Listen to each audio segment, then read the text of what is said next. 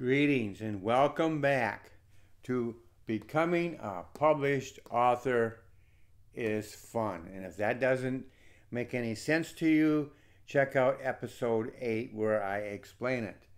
In episode 27 is where we are right now, and we are going to be looking at three things. Three things I believe you should do right from the beginning, right from the start. Let's look at them. First of all, the word business. You may not consider yourself a business person, but when you start selling your books, guess who's going to consider you a business person? It's the government. Uncle Sam and his little nephews. Uncle Sam, obviously, is the federal government. Little nephews, there are 50 states out there. Some of them will charge an income tax. Some of them will do a sales tax. Either way, they're going to want their fair share. So they think of you the moment you start selling your books as a business person. So which do you want to be? There's two possibilities. You can be a person who doesn't do anything about this. You just sit down, you write your story, you write the perfect story, you get it published, and then you start selling it. And then one day, you hear a knock on your door. And somebody says, well, we're from the government, and you owe us money. Now, likely they're not going to be coming to your door. Most likely you're going to get an email or some kind of a notice, and then maybe inviting you to their office. But the thing is this, they're going to say, you've been selling books. Where's our fair share? You didn't report your income. You didn't, on your income tax that you didn't report this, or you improperly reported it. You didn't file the proper forms. You didn't do this. You didn't do that. And you could end up with a lot of fines that could really break your back, so to speak. That's one scenario. The other scenario is this. You go in and you get yourself ready.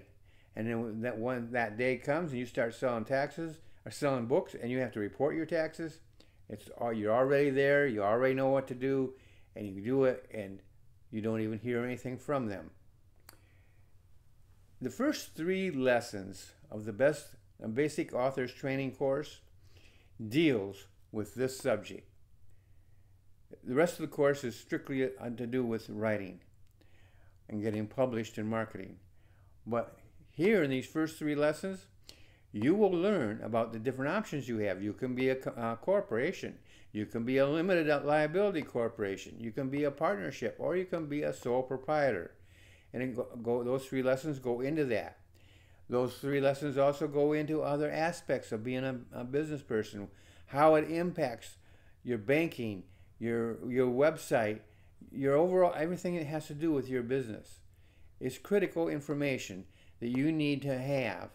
And it's not necessary for graduating the course. You're not going to be graded on it or anything like that. But you will have that knowledge at your fingertips, whether you choose to use it or not. I would advise that you save it, download the stuff, save it on your computer, print it out, whatever works for you, and act on it. Better to do it now and be ready for when they come, or when those moments come, than to wait until all of a sudden you suddenly need to have the right documents and the right finances and everything in place so that you can respond to whatever the government demands. So that is a very important. And so they look at you, but as a business person. Well, what about you? The self part here. You should consider yourself a business person. You're going to be buying stuff, paper perhaps, printer, computer, other aspects of writing that you will need to buy. Well, shouldn't you know how to do that, what you need as a business person? This is not something you're doing just for your playing games on computers. This is something you want a computer that you can use for your business. you want to go out there and get one. For instance, you could go out there and has one that's for gaming. You can go out there and get another one that's more attuned to using documents, doing research, and things of this nature. You have to know that that second one is more important to you than a game, and you're going to need to know the difference, if at least to ask somebody and tell them what your needs are, and then they can point you to the right version of computer. Now, you don't have to take them verbatim. Chances are they're pushing something, and so you got to take that into consideration. And you look for the computer and associated equipment that best suits your needs. Basically, what you want to find out from them is what you need. Then you determine whether the product they're particularly pushing is one that you want. But you want to look at yourself as a business person. Now, this also takes place, impacts your connection with other people. When you're going to buy something, you want to go in there and you want to look like a business person. Don't go in there with jeans. If you're going into some place and you're going to be dealing with them as a publisher or as an author, then you need to go in dressed appropriately. Now, right now, I have on what I would call business casual. I can wear a tie with this shirt if I want to. And if you're going to go meet people, it might be a good idea to have a tie on. You don't have to. But even if you were to see me right now, I'm in, you might say, business casual. But you want to look nice. You want to look, you don't have to look stiff. You don't have to look like some flamboyant, successful businessman that flies all over the world. You don't need that. But what you do need to do is have a professional attitude, a business attitude about yourself. So that it's not playtime.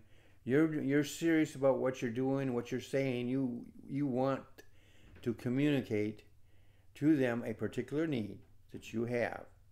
Or if you're marketing, you want to be able to promote your product in a business fashion. So the government looks at you as a business person. You should too.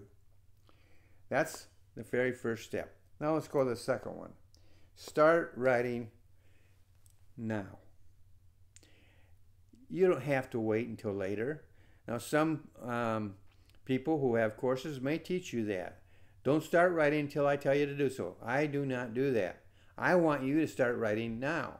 Even you could actually start writing now before you ever sign up with Basic Authors Training. So why do I say that? Because here's the now part. Do you have a concept for your book? What's the concept? It's an idea. It's a spark. It's a something that germinates in your mind. You haven't got it all nailed down yet, but it's just a concept. Write it down. Put it in a computer file or write it on a sheet of paper, but write it down. Well, if you know your concept, have you started your plot yet? Well, what's a plot? Think of it as an outline. It don't have to be in the form of an outline, but think of it as an outline. You start, a middle, and a beginning. John sees Mary. John likes Mary. John asks Mary out for a date. And eventually, at the end of the story, hopefully, it starts like it goes, John marries Jane. You see, or I guess I was using Mary before, wasn't I? That would be an interesting story. But we go to whoever if it was Mary, then he marries Mary. The thing is that he gets to you have a plot, an action that takes place in an orderly fashion. And again, you can do it as an actual outline, or you can just write it down in paragraph form or whatever. You need to have a plot that you can follow. that plot is going to stick with you. Now, the thing is, as your story grows, you may want to go back and edit that plot a little bit, expand it, and so that it reflects the story. Now, you can either do that first or in reaction to your story. Sometimes characters will take the story into directions that you hadn't originally planned. Well, as an author, you can either accept that or reject it. If you accept it, then you go back to your plot, build that into there so that your plot is always sort of the overall view, summary, if you will. I like the term outline, but so that you have something that you're following. Now, that outline can just be in your head. I'll have to admit, I don't always write it down. I have it in my head, though. But sooner or later, it gets written down somewhere, because as the story grows, it's going to be harder and harder just to keep it all up here in order that you can remember. So you want to have the concept and the plot. Step number 3 is grow. You need to grow as a writer. And that means you never know it all. Some people think, well, I've written a book. Well, I made it now. Well, let me tell you something about myself. I'm going to do a little bragging. And sort of like Paul, he says, I'm going to play the fool and brag. Well, I'm going to play the fool and brag right now. I have written at least 15 books. Some are novels, some are nonfiction. I've written different sizes of them. I've had some that were 400 pages and some were only 80 pages or up to 100 and 120. I've written on different subjects. My novels were based on books of Genesis, and some of my nonfiction they're based on the Bible. They're doctrinal in nature. I've written a lot. I've been writing since 2000. Well, I actually started writing in 2000, but I've been a published author since 2003. So that's a long time. That's over 20 years. We're talking going on 21 years now. And the thing is, I still don't know it all. I'm still learning. I'm learning from other authors. I belong to Christian Authors Community Services. Look them up. Check them up. And you should be able to do that on Facebook. And you find them as a group and ask if you can join. I believe the fee is $25 a month. I'm not sure about that for new people who join, but that's what it was. And if it is higher, it's not going to be that much higher. But the thing is, it's worth every cent you pay. Why? Because you get to meet other people, other authors. I've developed some friendships through this organization, and I learn from them. I have a friend who's most of the ones I know on there are authors. This one lady, she's an author. She's my friend. We've never met, but I consider her a friend, and she considers me a friend. There's another guy who's from Michigan, which is where I'm from, so we have a connection right there. We are friends. I believe he's read my books, and I've read his. The thing is, you interact with these people, reading their books, and you can even rate them if you want to. There's another person on there that I consider a friend, and he is an illustrator. So he can actually take and create a book cover for you if you want. That's his business. I'm not sure, but I think he's also written a book. I'm not sure of his own. But he does these books for people. He does book covers, and he does interior from everything I've been able to learn. There are others in that group at different stages of writing. We're not just located in the United States. There's some that are overseas. So the thing is this, it's a group of people who interact. Now, you don't have to join this particular group. There might be one in your town that you can join. I like this one. we've developed, like I said, we've developed some friendships, and we communicate on the computer all the time, and we get insights into one another's lives. And so you develop a friendship, and you grow as a author and as a publisher. And in my case, I'm growing as a coach. That's where I found my coach, is in that group. And I have this group, a coach who guides me and directs me, helps me, and I teach that you should have a coach. I am a coach myself now, and I teach that you should get yourself a coach. Now, if you're in the course, you got me as your coach. But let's say go forward a little bit and you finish the course. Well, then you can start coaching somebody. The thing is, you never know it all. You constantly are learning, passing that information on to others, and they're passing information back to you, and all of you start, you grow.